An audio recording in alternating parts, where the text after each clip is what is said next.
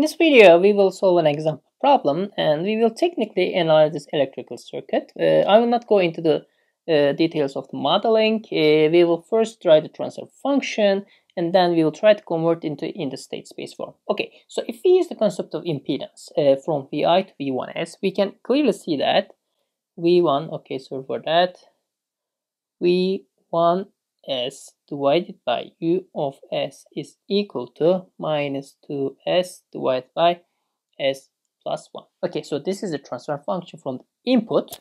So this is U of S, it's the input voltage, and V1S is an intermediate output. It's not the actual output of the system. Okay, so if we analyze the second circuit, second op-amp circuit, and if we again use the concept of impedance, we can see that VOS divided by V1S is equal to minus 40 divided by S plus 100.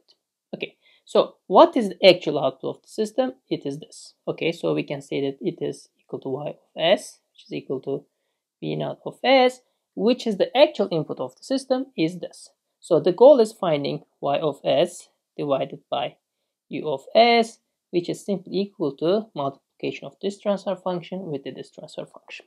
Okay, so I will talk about this like the transfer function in cascade and feedback form later, but this is the basic idea. So in that case, we can see that the resultant transfer function is equal to 8S divided by S plus 101S plus 100. So this is the transfer function, and our goal is now converting this transfer function format into a state space format. Okay, so what we can do is we can use the classical formats such as controllable canonical form or observable canonical form and convert into state space form. However, now I will derive the second method, which is the observable canonical realization, directly using this transfer function as an example. Okay, so in the second type of realization, the basic idea is first we multiply both sides with the numerator and denominator. So in that respect,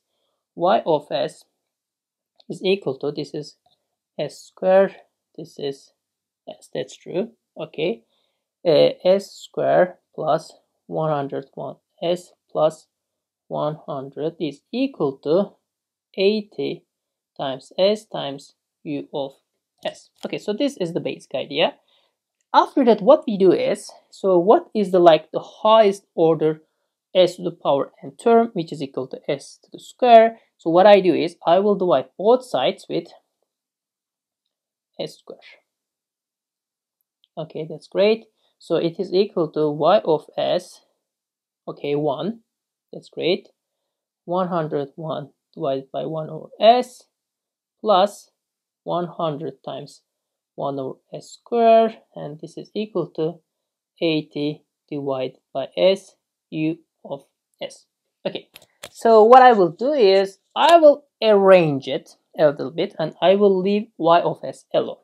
Okay, so Y of S is equal to Y of S, okay, times 100 1 over S square.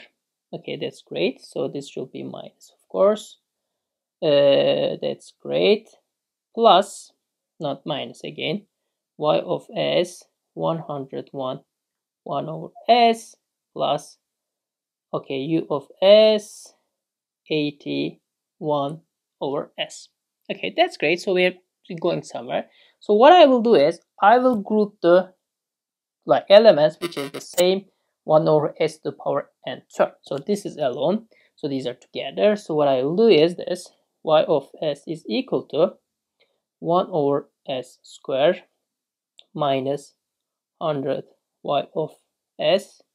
That's great. Plus, okay, 80 times U of S minus Y of S. This is very critical. 101 to multiply with 1 over S. Okay, so that's great.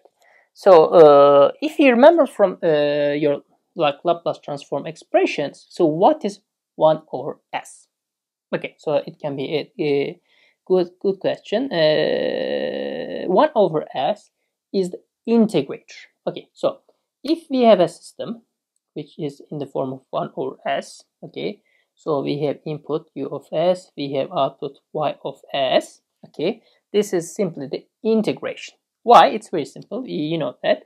So if y of t, okay, is equal to, let's say, the integral of u of t dt, so if we take the Laplace transform, so if I have a derivative, it is multiplied with s. If I have integration, it is multiplied with 1 over s. So y of s will become 1 over s divided by u of s. You should know this from your differential equations or signals and systems courses. Okay, this is pretty fundamental. That's great. So 1 over s means that we have a single integrator. 1 over s squared means that we have a double integrator. Okay, that's great. So what I can do is, I can do one more trick. Okay, since 1 over s is an integration, I will divide it into two parts. Okay, and I will arrange such that I have two single integrators. Okay, so how I can do that? It's very simple. Y of s is equal to,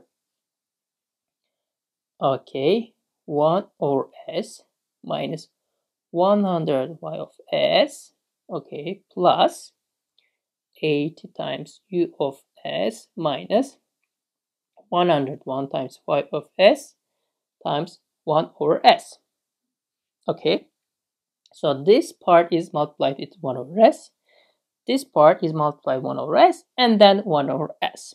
Okay, so I think you technically get some idea, right? Because what I do is, so if 1 over s is an integration, okay, so I have an argument in s domain, I'll multiply with 1 over s, which means that I integrate once. I add this to another variable, I multiply with 1 over s, I add another integrator. So what I did is, I technically composed the system into two integrators. Okay, and what I integrate is, I integrate a linear combination of input and output to produce the output. There is some sort of feedback here, as you can see. I used output to produce the output, but this is the whole idea in differential equations. Okay, that's great. So what I will do is, I will do some trick here. Okay, so that's nice. Okay, good. So what I will do is this. Okay, this is y of s. That's great. Okay, I will call this as my first. Okay, no, that's no, not true. Okay, that's great. So what I will do is, okay, so this is my x of 1. Okay, this is my first state candidate in Laplace domain. Okay, and this is my x of 2s, which is, as you can see, technically equal to y of s. So I have two states. Because it's a second order system, I should have two states. Okay, that's great. So in that respect, I know that x1 of s is equal to 1 over s times minus 100 times y of s, but I know that y of s is equal to x2 of s. So I can write it in this form. 1 over s minus 100 times x1 of s, right? Okay, so that's simple. So what I will do is, I multiply 1 over s, I push s to here. In that respect, I have x times s times x1 of s, which is equal to minus 100, and this should be x2, sorry for that. Okay, okay, this is x2 minus 100 x2 of s. What I will do is, I take the inverse Laplace to find a time domain expression. Okay, so what is s times x1 of s? Is very simple, it's the derivative. So what I will have is, x1 dot is equal to minus 100 x2. So what I have is now a first order differential equation, which writes x1 dot in terms of other states, and the input, of course, it only depends on x2. That's it. So what I will do is, I will do the same thing to x2 of s. Okay, so if I look at here, x2 of s is equal to, okay, x1 of s. Now I will replace this with x1 of s plus Okay, that's great. 80 times u of s minus 101 y of s, but I know that y of s is technically equal to x2 of s times 1 over s. Okay, so let's move s to here. So s times x2 of s is equal to x1 of s plus, okay, so let's say minus, okay, minus 101 x2 of s plus 80 times u of s is my Laplace domain equation. I take the inverse Laplace and I will obtain that x2 dot is equal to x1 minus 101 x2 plus 80 times u. So I have the second state equation. Now I can finish my whole state space representation. Okay, so it's obvious that my states are x1 and x2. Okay, so let's call it x. X dot is equal to, okay, x1 only depends on x2, so it is minus 100. That's great. This is 0. x2 depends on x1. This is 1. Itself minus 101 x. Okay, so x1 doesn't depend on the input. This is equal to 0. This is equal to 80 times u. So I have the state update equation. I need an output equation. Y is equal to, so I know that my output is equal to second state. So it is equal to 0 to x. So what is d? D is equal to 0. 0 times u, because there is no direct connection between input and output. Okay, so this way we obtain a state space representation, and it's technically called observed canonical form. Okay, I have a formal derivation for a generic state space system in the lecture notes. You can look at them and you can technically understand the general derivations. Also, in the midterms, in the quizzes, you can technically use the standard forms. If you have a transfer function, you can just look at the form and write the state space representation. Now, what are we going to do is, we will try to transfer this state space representation into transfer function form.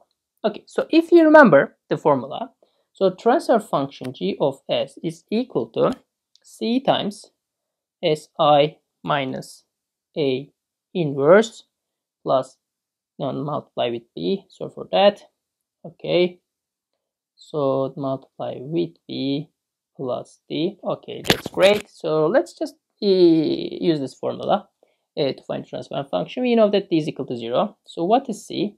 So this should be 1. So for that, okay, let's change it. This is 1. Okay, 0, 1. That's good. So I have si minus a, and it is equal to, let's write it explicitly, 0, 1, 0, 1. Okay, minus, let's call it plus. Okay, that's great. 0, 100. This one, 101. Okay, inverse times 0, 80. That's it. Okay, of course, that's it. So, and we need to have s here. Okay, that's great. So let's move on to derivation. 0, 1. Okay, so this is equal to s plus 100. Okay, this is nice. So this is minus 1. S plus 101. Okay, that's great. I need to take the inverse. Okay, 0, 80. Okay, so I have 2 by 2 inverse. In order to do that, I need to use the adjoint matrix. Okay, so this is equal to 0, 1. Okay, so what is the adjoint matrix? If I remember correctly, what I will do is I will change the signs here. I will change the orders. Okay, that's great. Okay, s plus 101. Okay, this is s. Okay, and these will change just signs. 100 minus. Okay, so we will verify it later. We'll see that if it's correct. Our derivation is correct. I think it's correct. That's nice. No problem. Okay, divided by the determinant of the matrix. Determinant of this matrix, which is equal to, let's write determinant explicitly. Okay, so s times s plus 101, okay, minus minus, so it should be equal to, I guess, 100, and this is equal to 0 to 80. That's great. Okay, this is equal to, so 0 1, which technically selects the second row, right? Okay, that's right, which is quite easy. So 1 s multiply with 0 80, and if we look at the denominator, I can see that is square plus 101 s plus 100. Okay, so if I continue, this is equal to 80 times s divided by s square plus 101 s plus 100.